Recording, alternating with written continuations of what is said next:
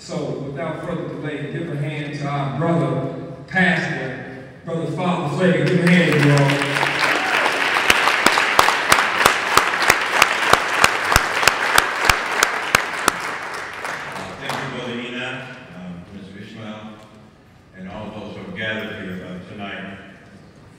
We're happy to welcome you here and happy to host this event because we believe in what this event and this town hall meeting is about. We're here because whenever there is a hidden hand that seeks to assassinate a character and use lies to put forth personal agendas that's fueled by bigotry and fueled by racism, our job is to stand up. Our job is to expose it, and our job is to stop it.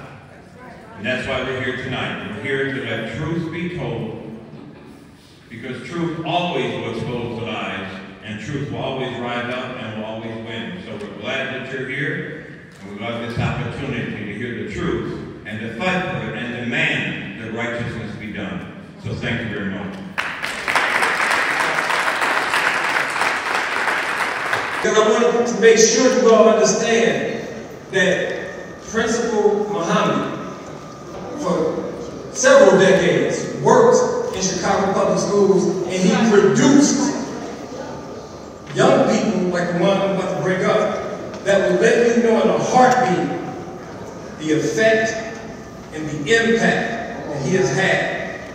So, with no further delay, please give a hand to our sister Amber, so she can come up and give her testimony. Give her a hand, you all. I stand here not only as a community organizer, but also as a youth advocate and an alumni of both Saint Sabina and CPS, where I was a student of Mr. Muhammad's. In a society where there are already a lack of resources and people who really care about our youth, I just don't understand how the decision to remove Mr. Muhammad was ever a consideration. A man who commits to educating and empowering, supporting and uplifting, and doing it with grace and love. There is not one student that he has taught, mentored, or led that will tell you they didn't feel the love he had for teaching, for community, and for the students. Everyone's quick to judge the youth and the violence when it comes to them.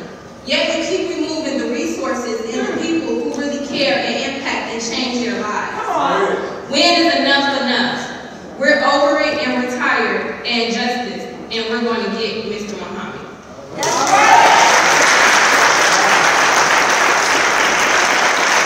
Unfortunately, this is not the first time this type of injustice has happened. So we're bringing up one of those who face similar injustice. However, he's not shrinking. He better not shrink. I met him at Robeson High School. And you know how to get down over at Robeson. So he had to be rough to be able to handle Robeson. And then Dunbar High School. So give a hand to our brother Gerald Morrow. I'm trying to compose myself because this has been a very traumatic experience. I've been an educator over 30 years. I've been a principal over 18 years. It was a very rewarding experience because I dealt with some of the most challenging children in Inglewood. We sent children to college. We made sure that we tried to right their spirit. We had empathy towards them. And we gave them hope.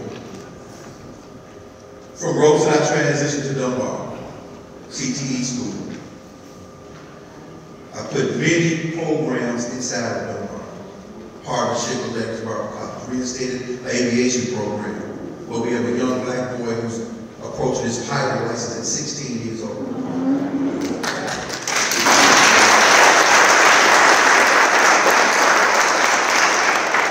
LSC and myself reinstituted a music studio because the likes of Jennifer Hudson and Lou Rawls have come from those hallways.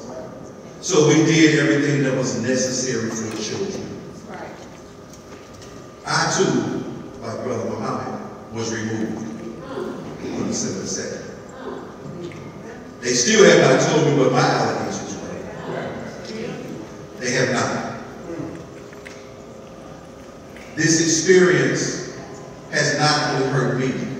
but it has devastated children. And let's be clear what this is really about. These inequitable practices are not anything new. Don't let anybody tell you that these practices started post-pandemic. These were in place 20 years ago, based off inequitable systems that were not addressed. What we're looking at today in society are the results of our black boys and girls who could not read in 3rd grade, who are now 19 and 20 and hopeless because we did not serve them equitably. They were disenfranchised, devalued, and disrespected. Then they came after black leaders, black male leaders. The black male leader in Chicago Public Schools has been the mule of the district. We've carried their toughest assignments, and we carry them with pride and dignity. I've been around longer than Brother Muhammad, but he's modeled the same thing at Douglas. He walked into Lindblom with love, with pride, with empathy for all children, not just a selective enrollment environment. I knew him when he was at CPS fighting for children. So this is nothing new. So the attack that's been placed upon black male leaders in this district for the last 20 to 25 years must stop. So I'm here to support Brother Muhammad. But I'm also here to give the voice to the voiceless of black men who come before me, who have been ostracized, marginalized, isolated, disrespected, told that you don't know instruction. You're Joe Clark with a bullhorn. You're not intelligent. Just clear the hall. But we found ways to make their data points move, and we provided hope, faith, and love to our children. Don't let them fool you with data points. Our graduation rate is up, but we're graduating functional illiterates. We're graduating black boys. If you did not choose college, then what? And when you spoke up about it, that's when they ostracized you. That's when they attacked you. And I'm one of those. But I am not afraid. Be ye not afraid. So I want to make sure that everybody understands that this is not a one-off situation. Not at all. But as we make sure that we stand up for Brother Muhammad and the others, make sure that we keep our children in the hollow part of our hands. CPAA has embraced this crisis, and I'm going to label it a crisis against black male leaders and a crisis against black children, especially our boys. Especially our boys. Ms. LaRaviere has made sure that he has stood up. He's taken the bullets. And when he started his journey over 10 years ago, there was a lot of us who did not understand. But he stood up, and he's been standing up. So he's put together this piece to make sure they can be elevated. And he's not doing it for himself. He could have easily walked away when they ostracized him and removed him. But he didn't. He's been the catalyst of this fight. He kept the mantra, and he kept fighting. We would not be here right now if he had not organized this and said enough is enough. So before you're out there, we respect you, we admire you, and we thank you for this campaign. And let's make sure we support it. To the Lindblom parents, keep going forward, but we're here for all children and all leaders, especially those who are ostracized and marginalized. To God be the glory.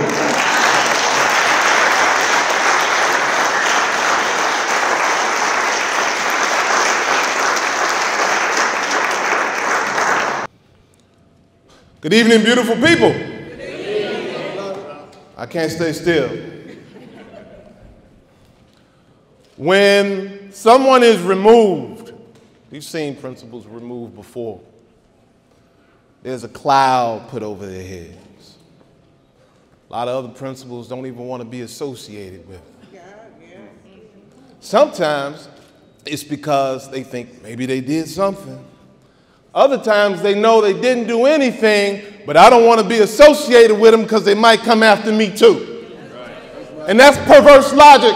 The fact that you don't want to be associated with them and you're not doing what's necessary to come to their defense is why they're eventually going to get to you too.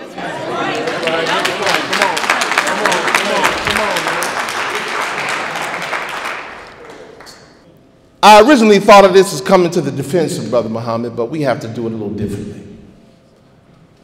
What's the best defense? A good offense. And so not only do we have to come to the defense of Brother Muhammad, we have to go on the offense and make sure that not only is he returned, but that the people who did this to him are terminated and never work in Chicago public schools ever again.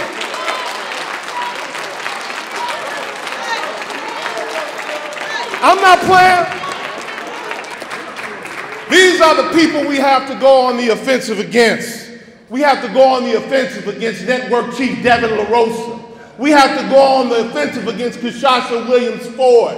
We have to go on the offensive against the Law Department's investigator, Kelly Tarrant. We have to go on the offensive against her supervisors in the Law Department. We have to go on the offensive against that staff, that faction, that CTU faction at Lindblom that came after our brother. We have to build our case. I respect people's intelligence. There are people who will marshal you to do stuff, like those folks marshaled those alumni to come after him, didn't give him all the information, and they just like sheep. I'm not going to treat you like sheep. I'm going to present the case to you, and you can decide for yourself. Now, I don't do reading slides a lot, but this is a summary slide. This is a summation of what happened. Kashasha Williams Ford in the Office of Local School Council Relations, Devon LaRosa, Chief of Network 16, and a faction of Lindblom teachers pressured members of the local school council's principal selection committee not to choose Muhammad. When that ultimately failed, because the local school council knew brilliance when they saw it, when that ultimately failed, they engaged in a series of appalling actions to create as many public failures as possible for Muhammad, which meant knowingly and intentionally failing Lindblom and its students in the process of manufacturing these failures. The evidence suggests that in response to the smear campaign launched by LaRosa and disgruntled Lindblom staff members, CPS official Kelly Tarrant weaponized the CPS Law Department to launch an unethical, one-sided investigation aimed at prejudicing Mr. Muhammad and convicting him without any credible evidence, and she had the full support of every one of her supervisors when she did it. Muhammad was targeted and victimized by internal corruption, religious bigotry, and deep conflicts of interest. And his case is part of a larger, troubling phenomenon of CPS officials railroading principals. Now, that's a heck of a statement. Can you prove that, Mr. LaRaviere? You let me know if I proved it when we're done. Now, I'm a Lindblom parent. So before I do the prosecution, I want to do a little defense. I'm a Lindblom parent. My son's the most beautiful person on earth. And he's at Lindblom. Now, I'm at Lindblom. This is his first year before Muhammad. And I get this email from the head of the local school council. Imagine you're a parent and you get this email. I'm writing this email with absolute concern and frustration with what's going on with some of our Lindblom students. I was made aware on Monday of a fight that occurred in the hallway between a few students. In addition to these students' fightings, there was another fight that was interrupted by our security staff today. A fight that took place Monday between two other students and one on Friday. There was yet another fight that took place in the spring sports pep rally. This display of aggression and violence has never been a part of our Lindblom tradition in my 5 years here at Lindblom. And she goes on and on. What do you think? I'm looking at Margaret, my son's mom and my lifetime partner, known her since I was 7 years old. I'm looking at Margaret, what did we got our child into? And then Muhammad came. I drop my son off, I see him in front, every single morning, greeting students. He's got security posted. He's directing them. They got stations. I'm like, oh, all right, it's a new day at Lindblom. I'm feeling better. I come pick him up at the end of the day. He's out again. Not only is he out in front of the school, he's walking them down to 63rd. He's got security with him. He's like a one-man safe passage. I'm feeling good. My boy's in safe hands. Everything's changed. The fights drastically reduced. There's order. He beat out 11 candidates in the principal selection process. There's a thing in CPS called principal eligibility where a state license is not enough. You have to get another license from CPS, and they put you through this whole thing. When people fail, you know one of the people that they send the people who fail to pass it, you know who they send them to? Abdul Muhammad. That's right. That's who they send them to. And everyone he's taught and tutored has passed it on the first try. When he first came in, he asked for an audit. I want to look at the financials. All right, I'm like, okay, he knows what he's doing. Oh, and he engaged the parent and community like no one before him. I'll let him speak on that too. I don't know who's better at defending him, me or him. He's really good, and so he's going to join me in some of this because I think you should hear from him. So let's go back to the beginning before he was hired. Next slide. This is a Facebook chat, and it's exemplary of quite a few emails that went around when they were thinking about hiring our brother. The informant, that's some interesting language. The informant also said if you don't look or act like him being our brother, he will give them a hard time. They did not elaborate, but I took it as if you white or gay, watch out. No one want to go through this process again. Keep in mind, he belonged to the Church Nation of Islam. I really hope everyone is wrong. Happy Father Day. What's his religion got to do with it? Whoever he's talking to is asking the right question. He says, look at Nation of Islam. They hate the Jews, whites, and gays. Sick. This man is in the front office of Lindblom as the clerk. And he's not the only one in that school with this kind of attitude, spreading this kind of filth. This is the head of local school council relations. Her job is to help the LSCs navigate the principal selection process. She's supposed to stay neutral. But she had a friend who wanted to be the principal. Her friend could not pass the principal's exam. And so she begins to advocate. This is what she said. One, she should have recused herself because she was on somebody's side. Not only did she fail to recuse herself, but she became an obstacle to the local school council. Lindblom is an ALSC. They don't have full LSC powers.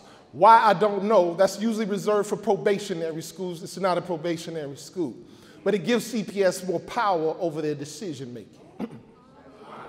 She would not help them through the process of becoming a full LSC, number one. Two, Sister Lynn White is the community rep and a thorn in Ms. Ford's side. Ms. White, during the LSC election, she's the community rep. Her name was on the ballot every election. Somehow, in one election, they pulled the ballots, put some different ballots in, and guess whose name was off the ballot? Ms. White. I said, how is it that my name has been removed? He said, I don't know, but it certainly has been removed. I then called downtown, and he told me, you need to speak with Kinshasa Ford. So I called. When I first got Ms. Ford on the line, she was very professional, very polite, until she found out that I was calling from Lindblom. I was a community rep, and I wanted to know why was my name removed from the ballot. She had gotten a Dr. Rice, I don't know who he is, he's a consultant of some type, and she couldn't answer any of my questions, and he said, well, your name should have never been on the ballot. I said, who are you and based upon what? I said, I think you need to understand that I've been a community rep for a number of years at this school. My name has always been on the ballot. I've been a community rep at another local school, at another LSC. My name was always on the ballot. So help me understand why all of a sudden today my name has been removed from the ballot. They went back and forth, could never answer the question. She called the assistant principal during the principal selection process, advocating for her, saying she's my very good friend and classmate. She actively and vocally opposed hiring Muhammad by saying things like, give him an interim contract and not a full contract, because she wants her friend to come in. She says, to go with Mr. Muhammad, you're just settling for anybody. I won't allow just anyone. I won't allow. Who is she to think she can allow anything? I won't allow. I just won't allow just anyone to be the principal of Lindblom. And then last but not least, I'm not going to let my school just burn. This is eyewitness testimony from local school council members. This is how she behaved. She needs to go. Next, Devon LaRosa. Now, LaRosa, Ford is only in the picture during the local school council selection process. LaRosa is in the picture before and after. This is what he did before. He walks in and he just says off the bat, he says to the local school council, you don't need Karen, the AP. Which is interesting because he just came from Wisconsin. He doesn't know Karen. He doesn't know anything about CPS. So what does that tell you? Somebody sent him. That's right. Somebody above him sent him. He demanded when the brother ended up being the last candidate, he says, I want more candidates, additional candidates. He just beat 11. There are none left. He says, you can't go forward with a forum for just one candidate. He said this to the local school council. When they voted to give the brother a 4-year contract, he gave him an interim contract instead. Now, this is after the brother was selected. He sent these undermining letters. So they had the big protest, the stage protest, and tried to use that to create some doubt about who this brother was. So he then sent these letters to the community to undermine Abdul and create doubt and suspicion, that cloud over his head. Then he told Muhammad, you can't send any letters to your parents without them coming through me. So, now listen, he let the AP send a letter to the parents to rile them up. And now that Muhammad is there, he won't let him communicate with parents without being censored by LaRosa. When the counselor protested, he said, well, yeah, I need to send messages all the time. And I got to go through. He said, no, you can send messages. He can't. So his subordinates can communicate with parents, but he can't. This is LaRosa. And then on top of that, LaRosa and Felicia Sanders, his boss, sent out this letter. And I'm not going to read the whole thing. I'll just read part of it. I'm reaching out to give you an update on the school's leadership. Today at our monthly meeting of the Board of Education, the Chief Executive Officer of CPS asked the board to postpone taking action on a recommendation to give a 4-year principal's contract to Mr. Abdul Muhammad. Importantly, the CEO did not withdraw his recommendation and hopes to be able to ask the board to act on that recommendation at a future date. Until then, Mr. Muhammad will continue to lead the school as interim principal. The CEO has chosen to take this course because of recent information regarding Mr. Muhammad's transition. If that is not under, now he's sending this to the parents and the teachers. And the students. And the students. This has raised concerns. He's just there, and this is how they introduce him to the community, starting to create the cloud. This is another one they sent in December when they postponed his contract again. I'm not going to read it. Same kind of misinformation, planting seeds of doubt. Something's wrong with this man. We got to watch him. Yeah. He gave him a list of things to do to get a contract. Every principal who gets a contract, they just get a contract. So he did everything on the list, still no contract. The list was just to buy time. One, give him more stuff to do than he needs to, so he'll slip up on something he's supposed to be doing. And then to buy time to create this case. Next slide. He aligned himself with opposition groups. He actively sought out people with complaints. When I was principal at Blaine, I told my parents, you got a complaint against the teacher, you better talk to the teacher. Don't bring it to me. Now, if you talk to the teacher and you can't get, then you can bring it to me. But the most important relationship is not your relationship with me. Your most important relationship as a parent is your relationship with your child's teacher, not your child's principal. So whatever this problem is, go and build that relationship by working it out. That's leadership. That's supervision. Not Mr. LaRosa. He created a pipeline of people to come surpass Muhammad and go straight to him. He should be fired for that by itself. It's derelict in his supervision. By itself.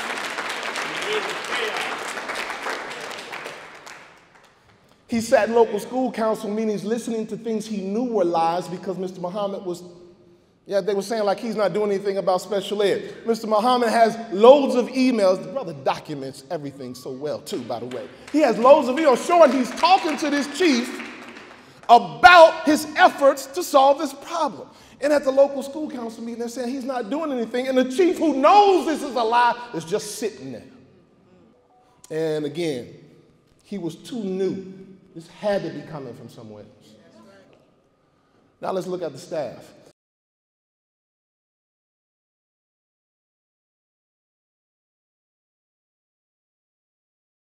Christina Davis is the athletic director, and she is the woman that Brother Omari was telling you about that he met with, and who was saying that she was the ringleader, who wanted him, who was upset with him for following policy.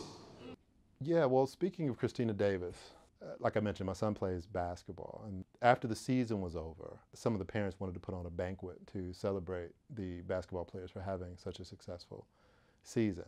And the woman who was leading this, coordinating this effort, she comes to me and she says, well, you know, I'm attempting to put this banquet on and I'm attempting to work with Miss Davis, but I'm not sure why I'm getting all of the pushback and the resistance I am to wanting to have it where I want to have it and having the parents be involved. And she told me that we couldn't raise money from the parents. I was like, well, none of that sounds right. So I ended up going to Principal Muhammad and asking him, were any of these things that she was saying true or accurate about we couldn't raise money for the event, we couldn't have it off-site? And he says, well, no, that's not true at all. And this dovetails back into something that she said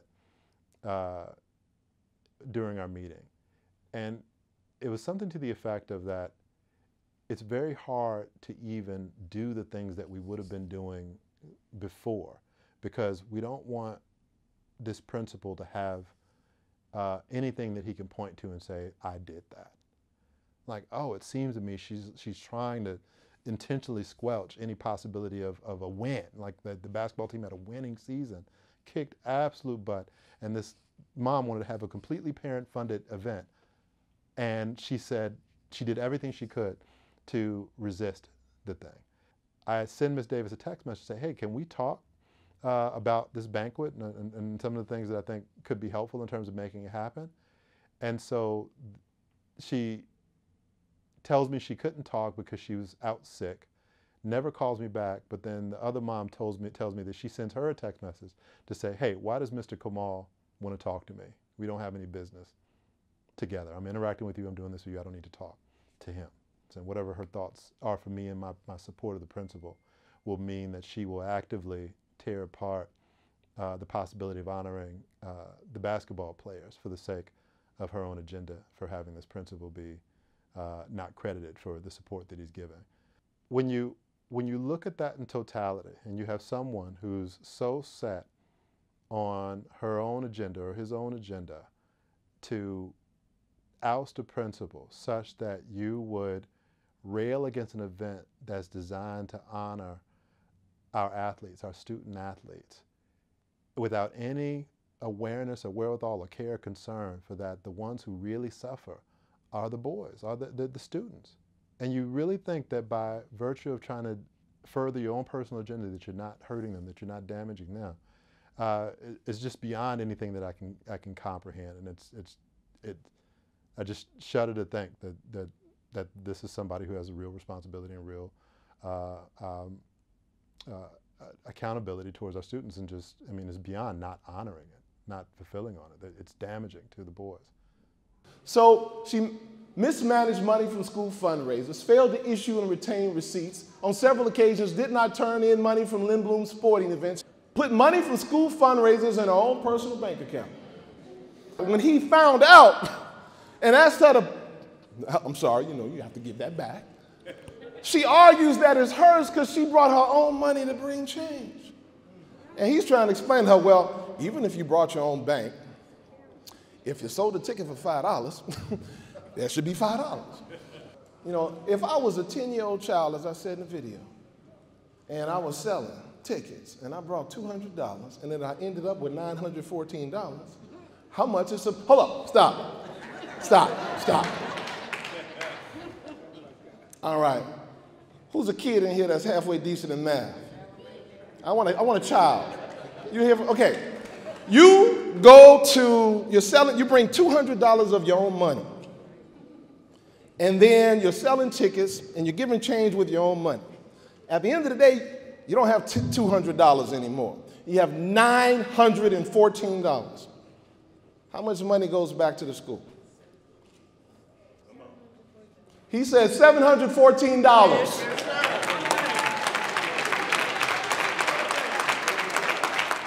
But Christina Davis acted like she couldn't figure that out. And she did it in writing. She did it in writing. Not only was she poor with money, she endangered students and acted with reckless disregard for their safety. She authorized cheerleaders to practice at an off-site facility. She failed to accompany students to the facility. That gets you fired again right there. She did not inform the principal, fired right there. She lied to officials in CPS Sports Administration and not talked directly to the, and I gotta say this, I don't run my union like some folks run unions. A worker come to them and complain, it's like they don't even investigate, they don't even vet it. You know, the principals, you know, teachers union, for example, you know, and I fully support the teachers being a powerful union, but they have some vetting problems sometimes. You know, teacher comes complaining about somebody, it's like, let's go get him. People come to me, I say, okay, what happened? Okay, do you have witnesses? You have some evidence? Right. Because I'm not gonna put my reputation and my organization's reputation on the line defending incompetence. Right. So I interviewed the official in CPS Sports Administration. When he said that so-and-so knows about it, I called her up. And she said, yeah, she lied and said he knew. But then when he was in the room with her, he said, oh no, he did not know. I didn't tell him.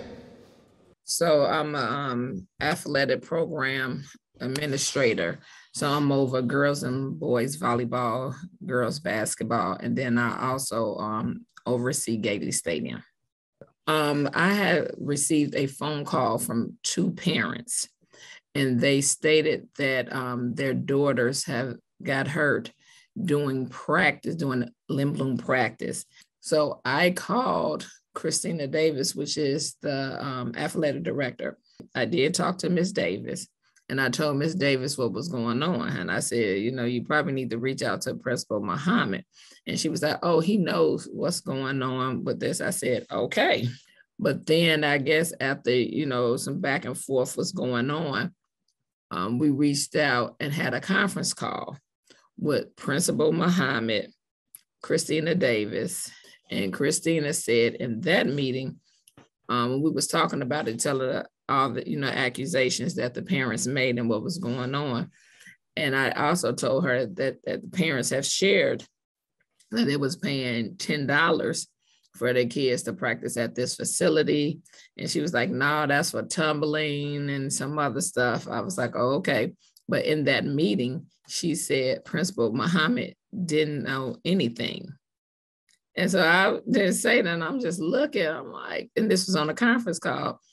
I said, no, that's not what she was telling me earlier. You know, when we spoke, she said that he knew, but once he got on the phone call with all of us on there, Ms. Davis said he didn't know anything about it. And she said that on two occasions. What reason would she have to be dishonest? Sometimes they probably think we're not going to call the principal, and she's just maybe she was trying to get ahead of it. I really don't know. Is she supposed to tell the principal? And maybe she was telling you what she knew she should have done? Is that something they're supposed to do? Are they supposed to tell the principal about these kind of things? You know what? You should tell your principal if you have teams practicing off-site, just in case something happens, so they will be aware of it. Now you should.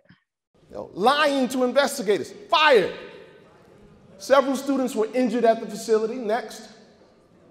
Davis failed to document student injuries. All of this, if you're a principal, you're out. Especially a black principal. A white teacher? I don't know. You got a chance. She brought her own child to school, from what I understand. Said she couldn't get child care. She makes $88,000 a year, $30,000 of benefits, I don't know how much in overtime, and she can't get child care. Brother Muhammad, talk to CPS. You can't do that. It's a liability. You have to follow proper procedures. That's all. He's putting instructions for people to not get fired, and they're getting mad at him for it. 37 of her coaches, she's the athletic director. Did I mention that? She's the athletic director, and 37 of her coaches were out of compliance. She failed student athletes to hurt the principal. She actually refused to do a banquet. Parents wanted to organize a banquet for the basketball team because they had a better than expected season, and she kept resisting it. And she confided in a couple of parents that she's like, we can't do the things we normally do because, you know, it'll look like a win for him. She failed the students intentionally, denied them a celebration for a fantastic season because she didn't want Brother Muhammad to look good. What's the word? Wicked? I'm going to use that one later. She made false or misleading statements to CPS investigators. Next. And Kelly Tarrant, the Law Department. So we've got Kishasha. We've got LaRosa. We've covered the teachers. Kelly Tarrant of the Law Department decided she was going to take up her case against her principal. Let's look at Kelly.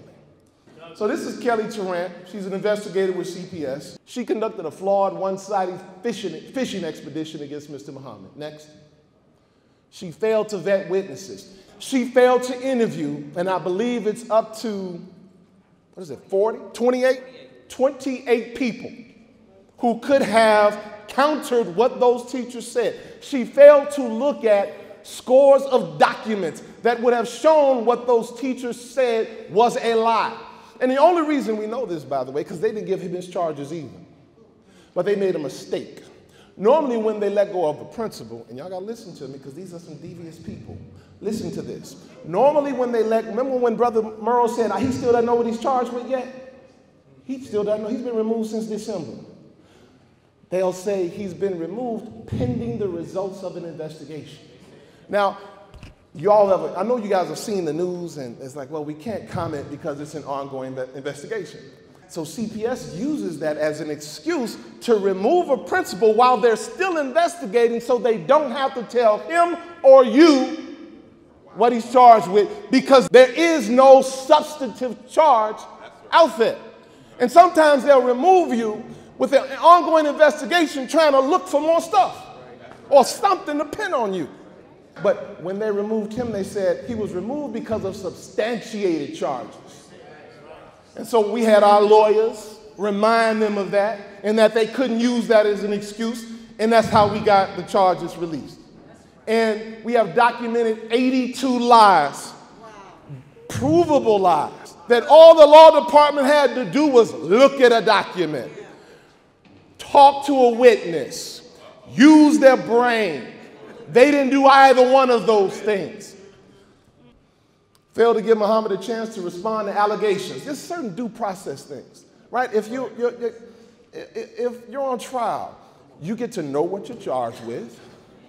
You get to face the people who are making the allegations against you and respond, and they give you time to gather evidence. He got none of that. Kelly Tarrant in the law department didn't give it to him. They didn't give it to Gerald. They didn't give it to Jamaica. They didn't give it to me. Failed to provide charges after removal until threat of litigation. Next. This is something straight out of their investigative report. Evidence does exist to support the finding that interim principal Abdul Muhammad of Lindblom Math and Science Academy was aware of critical inaccuracies in the IEP and 504 procedures and record keeping. Despite being aware, inaccuracies still occur. This is actually something that made its way to the Law Department, an inaccuracy in an IEP. Teacher O'Hara, one of the Lindblom 7, has sent a February 2023 email demonstrating that he was not invited to his students' 504 meeting. This made its way to the law department. First of all, he didn't have a counselor in place. And so some inaccuracies were occurring. And there's emails showing that he was working with the network chief to get a counselor. The counselors are the case managers, excuse me. They're the ones who do the whole, he doesn't invite people to IEP meetings, the case manager does. And he's working to get one in place. And while he's trying to get one in place, some inaccuracies are occurring. Like, trivial. I mean, trivial. And they've elevated this to the law department. He actually fixed that problem. Then another problem happened. He fixed that, and they acknowledge he fixed it, but then they say, well, there's no long-term plan. The long-term plan is to get a good case manager. That's what he did. It's not as spicy as you thought it would be, is it? Right, this is what we're talking about. Someone not invited to a meeting.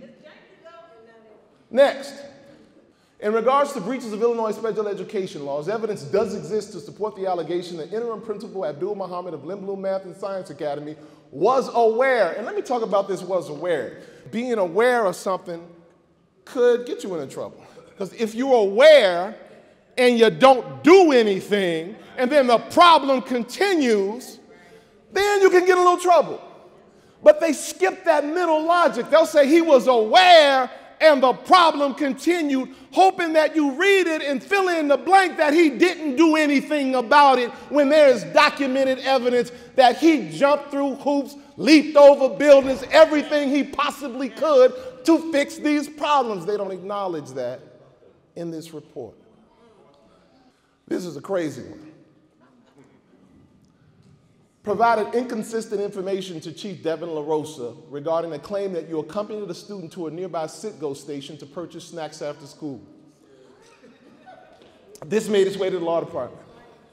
Now, a student's in Citgo, her mother's looking on the GPS, like, what you doing in Citgo? She calls her, what you doing in Citgo? And she panics and goes, I'm with the principal. Principal's nowhere around.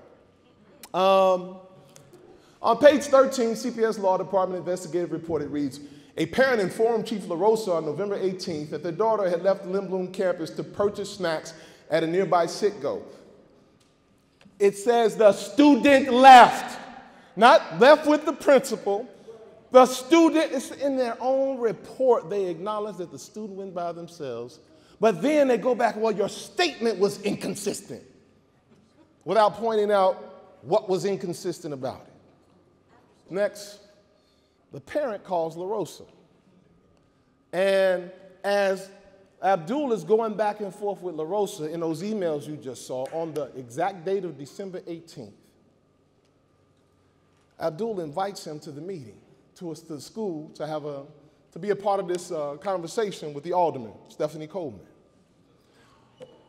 Instead of talking to him while he's there on this same date, you can read the CPS Law Department report, this same day, he is submitting this ridiculous Citgo gas station allegation to the law department. Is that right?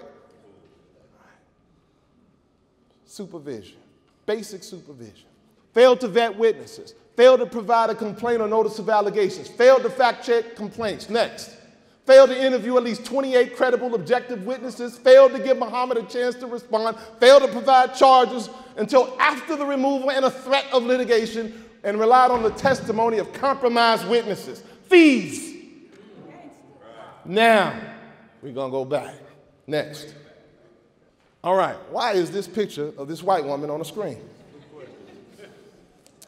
So, I am about to talk about systemic racism.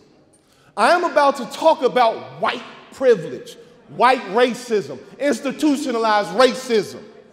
And when you talk about white privilege, sometimes people look at you and they get a little, what, does he not like white people? No. That's my mother.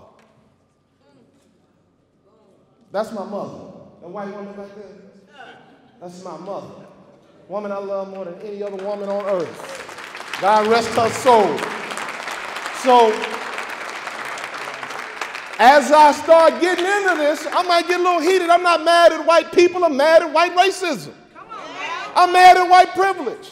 And I actually think we need to stop using the term white privilege because it's hiding the other side of white privilege.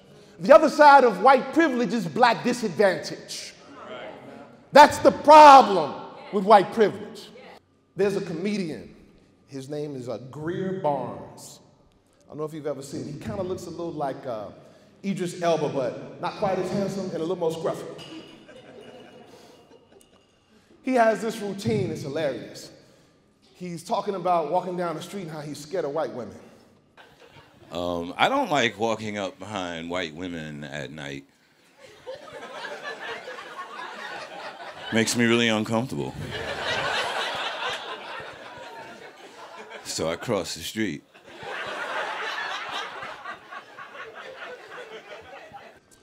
And there's a lot of white people in the audience in his set, and he says, you know, white women, y'all should rob black men.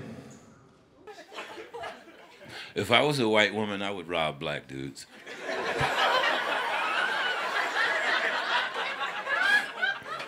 I walk up to black guys and be like, hi, my name is Sarah, give me your wallet.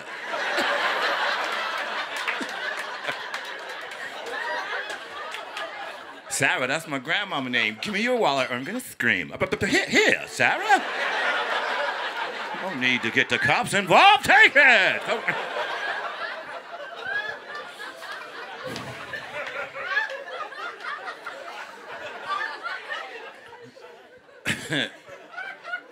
Look at some of the white women like, wow, we could actually do that. And he says, you know, some of y'all, he looked at some of the white women, he says, some of y'all thinking, I could really do that, right? I might be able to get away with that. And that's exactly what happened to Lindblom. Christina Davis, he walks in, he's walking down the street like Greer, and he runs into Christina Davis.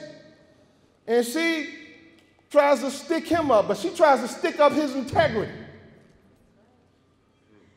Let me continue to do fundraising the way I normally do it. Let us do hiring the way we normally do it. And if you don't, I'm going to yell and scream. Brother Abdul said, I got to do my job. And so she screamed. And the CPS police came, sirens blazing.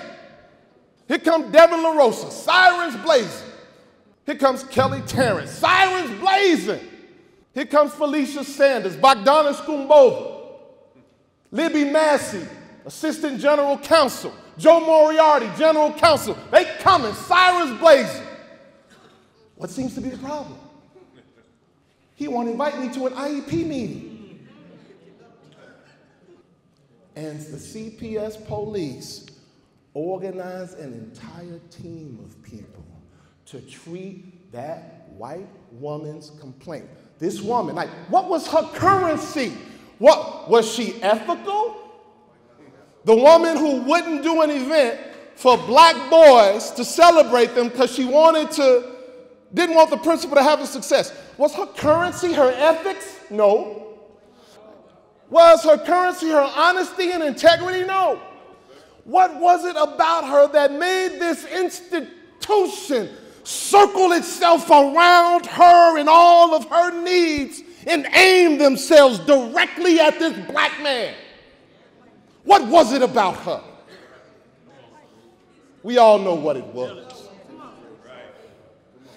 Systemic racism means there's a system, and they organized a system. The Law Department, the Office of Network Supports, organized a whole system around her to target this brother who was the only one in the whole situation that had any integrity.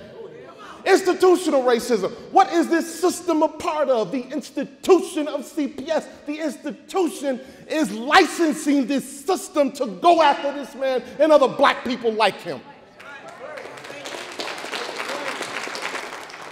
If you look at that and you still don't understand or agree that white privilege and black disadvantage, systemic racism, institutionalized racism exists, then you don't want to know.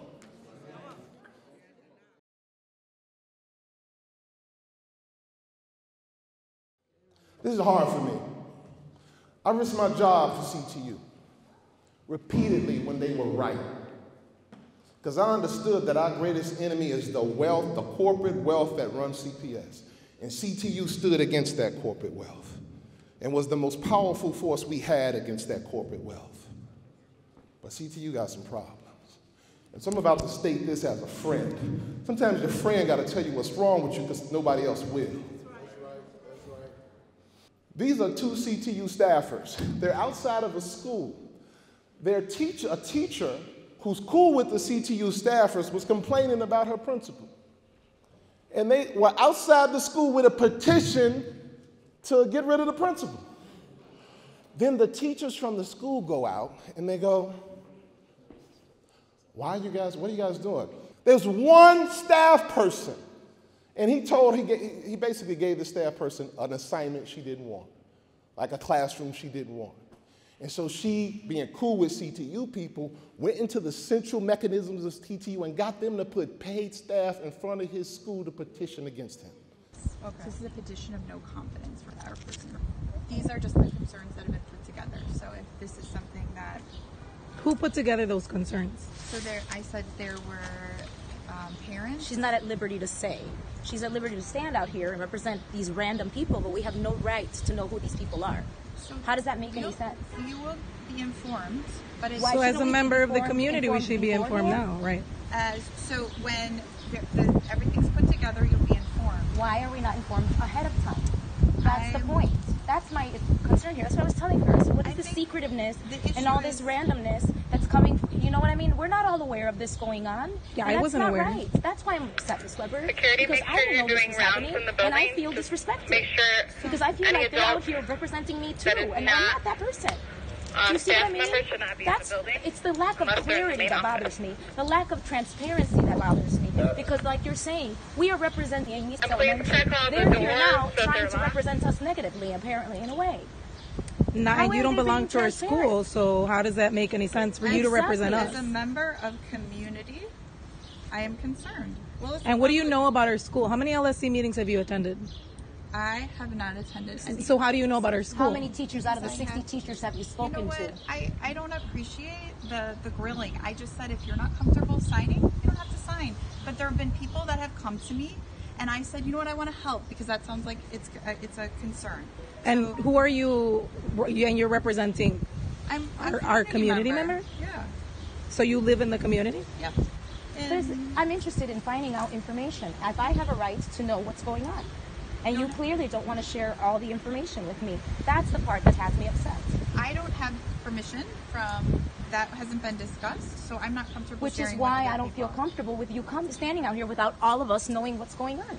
Because there's more than whatever you say you're representing. There's a lot of teachers in the school that don't have any idea about this. I'm telling you right now, to at least share that fact that you're going to be out here with teachers so that teachers know ahead of time. Some kind of a flyer or some kind of a thing that's going on. No, not talking to me now, talking to us as a collective group. It's the secretiveness that I can't stand. It's disrespectful and it's unprofessional. And it makes us look bad. And we're working hard to make this school a better place. And I feel personally offended. It is. It's about all of us because all of us are a team. And we're all trying to build family here. And this is not building family. Correct. I'm so sorry you feel that way. And that feels blatantly disrespectful towards all of those of us especially because you don't know our school. Because you don't know our school. Exactly. It's insulting. Because you don't have the full picture. They don't vet their people. The next slide you're going to see is a message from Jesse Sharkey. When I was, a few years back, I got an email from a principal with a text chain of CTU staffers talking about what they're going to do to principals. They were basically proposing a database of principals who shouldn't be hired, right? A database of principals, and since there's 2 CTU reps on every local school council, they were going to pass this database around to every local school council to keep anybody off that list, on that list from getting a job. but I snapped, sent a message to Jesse Sharkey, who was president at the time, and to his credit, this is how he responded. Greetings, President LaRaviere. Thank you for writing to me. I always prefer to communicate openly about potential conflicts than to make assumptions and build up resentment. I too had noticed the thread with which you are referring. Please understand that it took place on a listserv which is unmoderated, where CTU members and others post ideas, articles, frustrations, and everything in between. Postings on this list do not represent official CTU positions. The CTU has a formal leadership structure, elected officers, an elected executive board, a house of delegates, and we formulate our policy positions through these bodies. And this is what he tells them. He's telling me he told his people this, to his credit. He tells them, right now there's a lot of justified hostility towards lists of bad people type databases. Think do not hire lists, the gang database, etc. A lot of people on our side are justifiably upset about the boss keeping these kinds of lists. Our arguments against their lists go along the following lines. There's no process for who goes on the list. The information is used to deny people work. There's no way for people to get off the list. Right? That's the CTU was out there protesting the gang database, and then they come up with an idea to create a gang database for principals. That means you have no ethical center. You just say whatever you want to justify whatever position. You don't have a center of values to guide you. And he acting like a parent talking to his children, reminding them of their values. I told him he needs to fire those people. He didn't. And I knew that if those people that came up with that idea stayed in those leadership positions, they were going to produce other ideas and other actions just as sick as this one. Yes, sir. And that's what happened to our brother. Now, again, I collect data. So I sent an email to every one of those teachers telling them what they were charged with.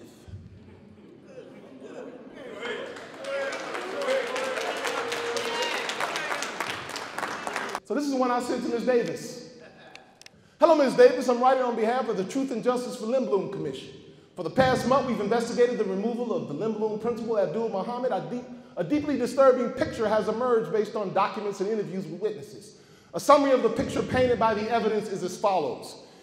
And I tell them what they're charged with. Ms. Davis, you've been accused of engaging in specific acts of misconduct as part of this alleged conspiracy. As we continue to investigate, we're extending you an opportunity to defend yourself and communicate your perspective. Please let us know what time and date you are available for an investigative interview. The interview will be in person and it will be recorded. If you need a virtual option, please let us know. To be clear, we are a private group, and you have no legal obligation to appear before us. Just as your normal obligations during an employer-led investigation do not apply, the normal employer legal contractual obligations and duties do not apply to us, such as recognizing the right to counsel. Legal obligations aside, we are fair and reasonable people, so if you'd like to bring counsel with you, we encourage you to do so, and we will accommodate that request. I sent that to her, every one of those teachers, Devon LaRosa, Kinshasa Williams Ford. Yes, sir. You think I heard back from any of them? No. But I did my due diligence. Before we get to demands, I'd like to give Brother Muhammad, if you have anything that you want to add, a chance to speak.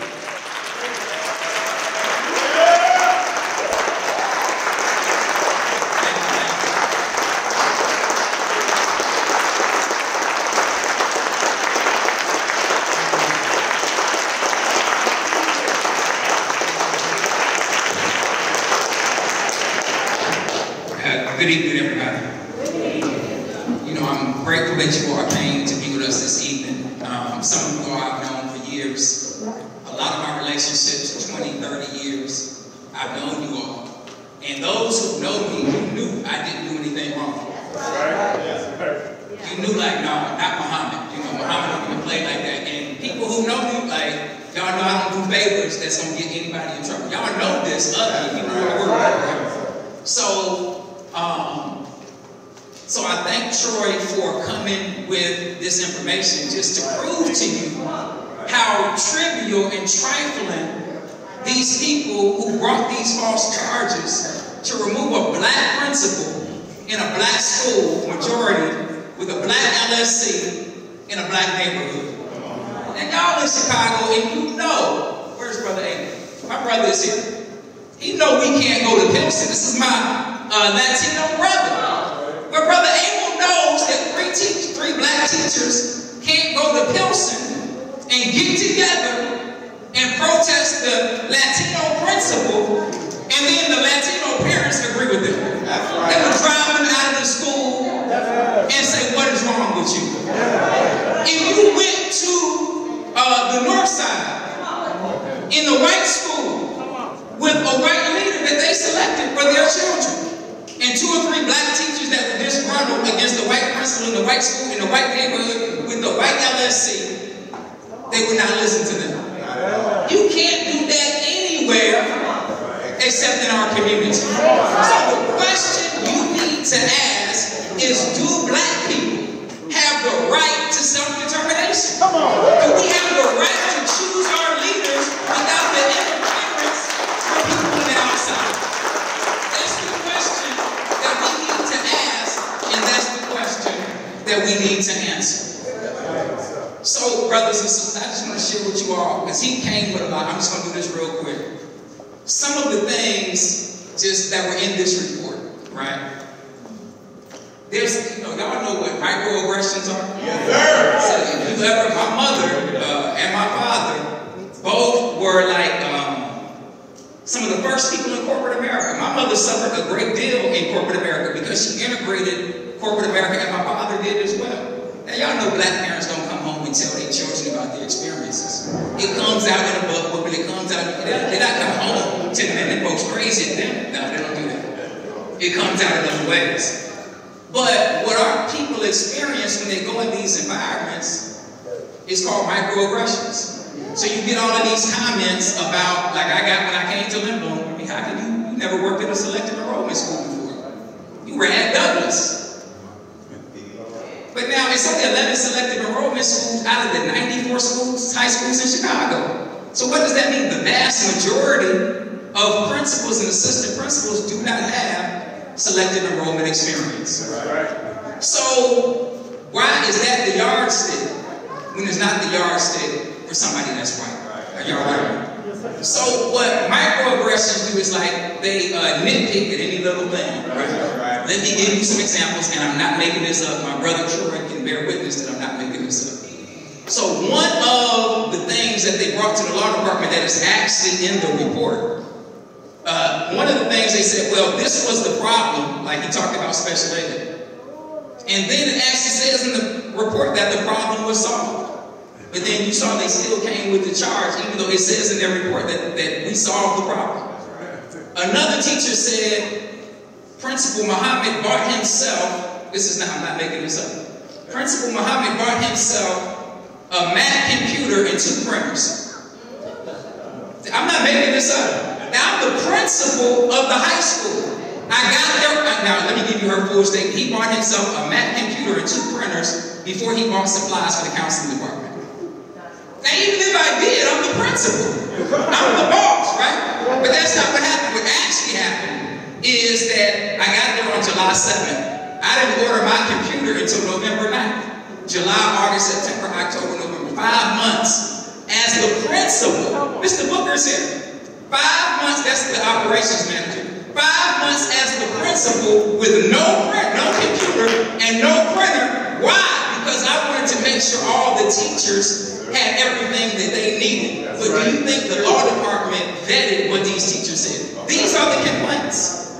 He bought a computer and a printer. Then another teacher, Mr. Brannigan, on December 22nd, that's the first snowfall in Chicago, so a lot of people missed school that day. A lot of teachers were out. So the lie that they said to the law department is, this is Mr. Brannigan, Mr. Muhammad came in after 8 o'clock and didn't do anything to help cover the classes in the school. Now, if you know me, that doesn't sound like me. You don't even sound nothing like me. But now, So what I did, I looked at the time that I swiped in on December 22nd. And I looked at the time that Mr. Brandon swiped in on December 22nd. The law department could have did that, but they didn't. I swiped in at 7:46. He swiped in at 7:47. But he told the law department that I got there after 8 o'clock and didn't do anything to help. And they actually took what these people said, all of these false statements, and took them and wove them into a case against somebody who, from the day I got to Lindblom, and I have witnesses, I've been putting in work. They make false statements like I mismanaged money. Listen, I'm not making this up. They said, listen, the clerk, her name is Miss McDaniel, he made some strange purchases for the pep rally. Balloons, a DJ, and a 360 booth. I'm not making this up.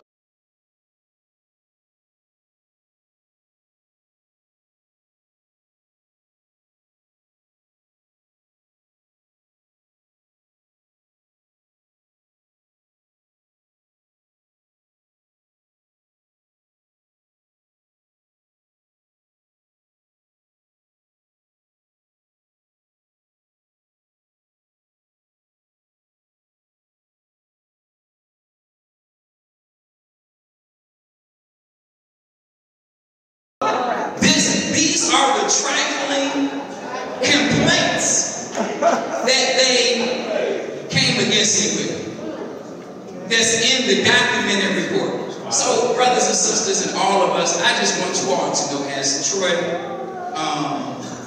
laid out, that I did not do anything wrong from the day I walked into Lindblom, even before, as he pointed out, it's been a witch hunt against me. And you would think, like, man, with all of this that you're going through, Brother Muhammad, how are you able to make any progress? But I was able to make a lot of progress with all of the stumbling blocks that were thrown in my way, because I work with people in the community.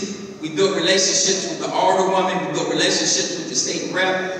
As bad as our relationship started with the alumni, if people were honest, then they would say, well, you know, I don't agree with everything Mr. Muhammad did when he first got there.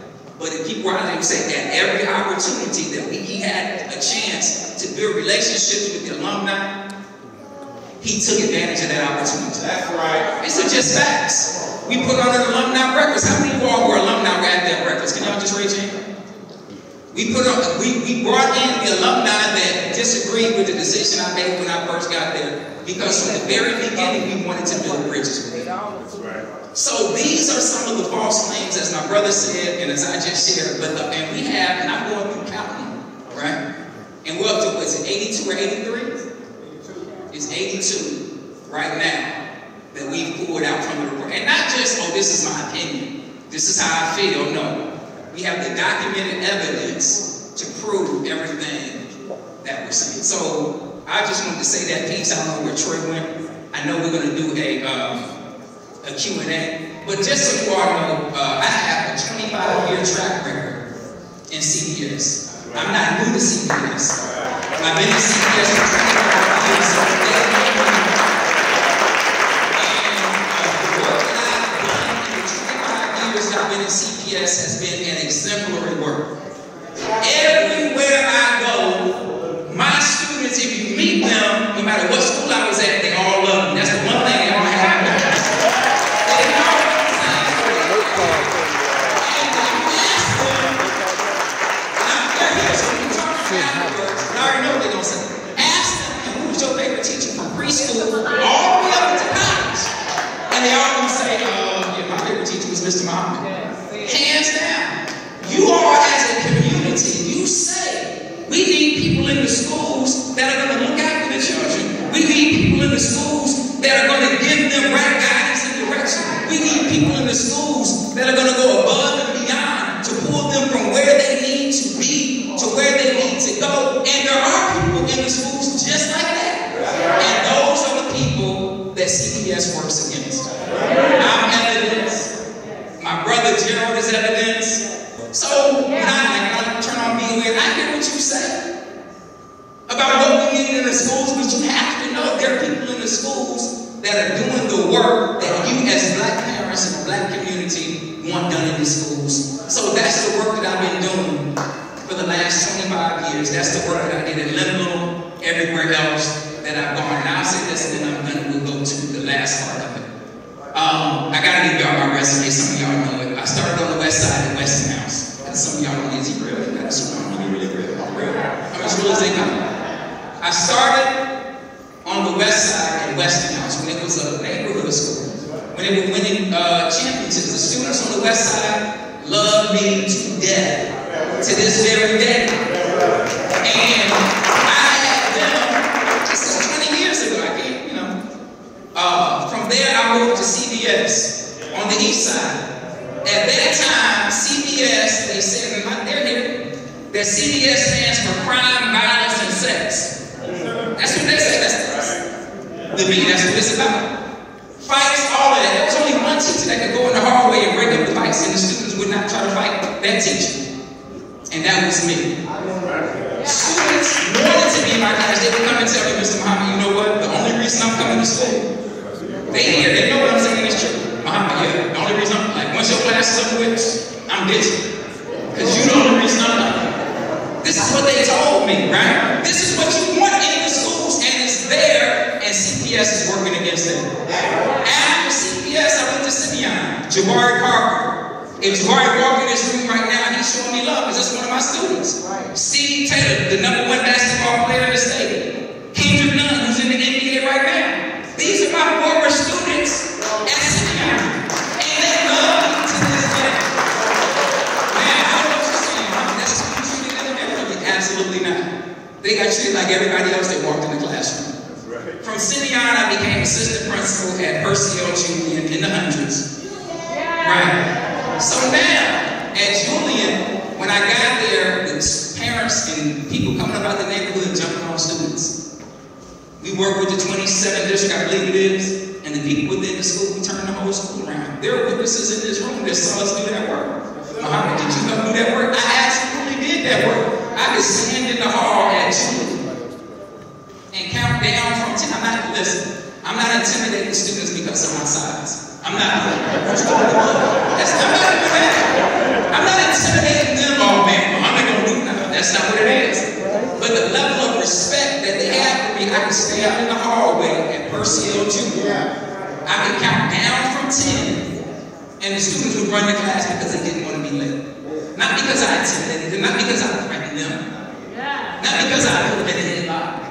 I built a relationship with them, and they respected me as the school leader.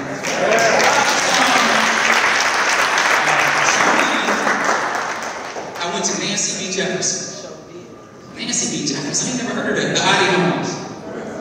The school that's inside the juvenile detention center. So all the shooters, all the killers, all the gangbangers that's under 18, when they get locked up, guess who they had to come see? They had to come see me. And before I went to Nancy B. Jefferson, there was never a time that they could put all the gangbangers, BDs, GDs, Spice Lords, Four Corner Hustlers, EBKs, Latin Kings. There was never a time that they could put them all in the same room. It couldn't happen. But when I got there and I worked with those young people, they were able to put them all in the same room together without them being biased. I have witnesses. Sean has been with me for years. Witnesses to the work we did in all of these schools with the very people that you turn on the television and people say, we got to do something about that. Right. But then you condemn the person that's doing something about the problem that you say you want to solve. When I was at Nancy B. Jefferson, everybody in Cook County loved me to death. I was there from 2015 to 2017. All of the people on the county side, Minister Ismail has been there with me before, and several of you have been there with me. Because even though I'm not there anymore, I've been back over 50 times since I left. Because that's my commitment to the children. We were back there, what was it, about a month and a half ago? We were back there about a month and a half ago. And when I went back, the superintendent, when he saw me, this is about 7 o'clock when we started prayer, he said, brother, I stayed here because I love you. This is the man that's over the whole facility. Now, when I was there, CPS didn't have no love for me. I'm just being real. You would think that they would be like, man, look at this work that this man is doing. Absolutely not. Everybody on the Cook County side, the judges, the lawyers, the security guards, the superintendent, that all of them, if you go down there today, 7 years after I left, they still have love for me there. From Nancy B. Jefferson, and I gotta say this, while I was at Nancy B. Jefferson, how many of y'all saw the play Hamilton? Has anybody? That's an absolutely magnificent play. I call myself the greatest rapper alive. Some of y'all know that, some of y'all know that. I took my students to go see Hamilton when I was at Douglas, but while I was at Nancy B. Jefferson, I reached out to the producer, her name is Caitlin Vine, of Hamilton. Now my students at that time are locked up. I reached out to the producer and I said, look, can we bring the Hamilton play to Nancy B. Jefferson? It took 2 years. I wasn't even at Jefferson anymore. It took 2 years of us working, and she brought the play. We brought the play to Nancy B. Jefferson. So now,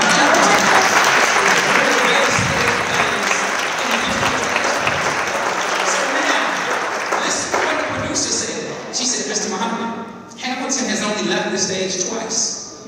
Once, when we took it to the White House for Barack Obama, and the other time when we brought it to Nancy B. Jefferson, for the very students that everybody said we got to do something about that. From Nancy B. Jefferson, I went to Douglas. Douglas on the west side, I had no issue with the west side. I love the west side. That's right. Douglas has always been a thorn in the side of CPS. Fights, low expectations. That's right. So when I got to Douglas, there were a lot of issues. I worked with the staff there. And in the 5 years I was at Douglas, we brought the fights all the way down to 0. That's right. The freshman contract rate when I got there was 77%. We brought it up to 100%. Right. The attendance when I got there was low. If you walk in Douglas right now, there are banners on the wall for 3 years of consecutive attendance growth all throughout the school. When I got there, the graduation rate was very low. I had it right in front of me. But we brought it up to 82%, which is the district average. Now, these are the students that the district really doesn't care about. Douglas was neglected. But when I went in, we were blessed to turn the whole school around. Yes, sir. Then I got to Lindblom, and that's where all the problems are. That's the hard. So, but I'm only sharing that, brothers and sisters, because this is my work that I've done for the last 25 years in CPS. And so I'm not new to CPS. When I was a teacher, I won the Teacher of the Year Award. I was nominated twice for the Golden Apple Award, so I'm not new to CPS. I was in Who's Who among American high school teachers for 4 or 5 years consecutively, so the people in CPS know me and they know my work. But because my work has been exemplary, these are the things that you saw and that I shared that we've been dealing with for the last 8 or 9 months at Lindblom. So I'm going to end it there. I know I didn't mean to talk that long, but I just want to give you all my resume. Give it up. Give it up. Give it up.